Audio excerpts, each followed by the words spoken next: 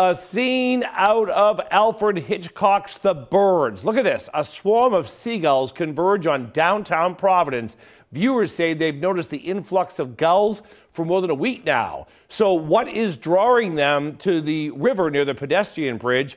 The 19's Molly Levine is in the city, and you better keep your eyes in the air, Molly.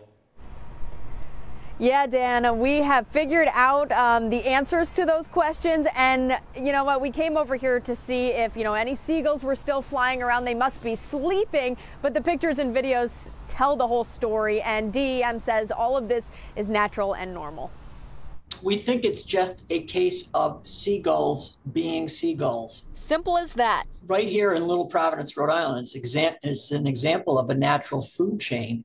You have a smart predator taking advantage of a situation. Mike Healy, Chief Public Affairs Officer with DEM, tells me that situation is a natural fish kill. Instead of going out to the ocean before last winter, a lot of them schooled in urban rivers. Schooling in the city. Like hundreds of thousands of fish in a small area, they're going to consume the oxygen in that water really quick, right? We call that dissolved oxygen. The dissolved oxygen, dissipates. Fish are going to die. Causing seagulls in the city. They see these fish from a long way away. Our viewers seeing all of these seagulls, our NBC 10 Skycam even catching a glimpse, and pedestrians walking along the bridge or working in the area. We have our captain's training going on, and in the middle of that is thousands of seagulls. Waterfire volunteer coordinator Gary St. Laurent keeping an eye on the sky. It's adding another obstacle, that's for sure, where you shouldn't be having hoods up or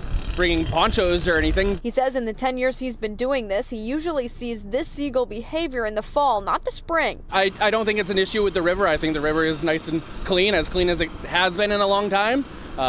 It's definitely just the fish are using up all the oxygen, so probably a good sign. How long it will last depends on how long the fish are around. For the gulls, it's really like an all-you-can-eat buffet right now. An all-you-can-eat buffet. And I know we're not used to seeing, these seagulls in urban settings like this, but I did speak with some people who were just out having a picnic earlier, and they said the seagulls did not bother them at all, didn't come up for any food or anything like that, so it shouldn't make you shy from coming here to eat. Live in Providence, Molly Levine, NBC 10 News 19. Hi, everyone. It's Patrice Wood from NBC 10. Thank you for checking out the NBC 10 WJAR YouTube channel. Click the links on your screen for more stories from across Southern New England. And don't forget, hit the subscribe button below and get notified anytime we post an update on YouTube. As always, thank you for turning to 10.